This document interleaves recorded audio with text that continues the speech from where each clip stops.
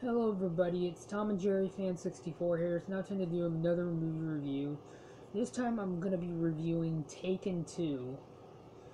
And a lot of people hate Taken 2. I actually enjoyed it a lot, in my opinion. I have to admit, it's nowhere near as good as the original, but I really enjoyed this movie.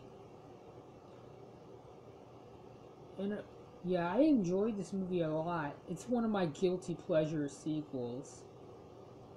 So yeah, if any of you guys that don't like, to the guys that you don't like Taken 2, I respect your opinion.